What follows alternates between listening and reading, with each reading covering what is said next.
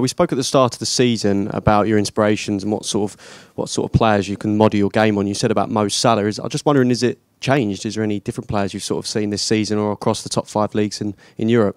I still think Salah. I seen the other day he scored 30 goals, and people are saying he's having a bad season. So I think for the numbers that he produced consistently since he's been in the Premier League, he's still up there. But I also think obviously Bukayo as well at Arsenal.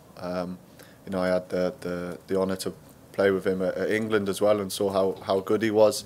And this season he's been phenomenal. So I think for those two are the ones for me, with the numbers that they produce and the quality that they play at.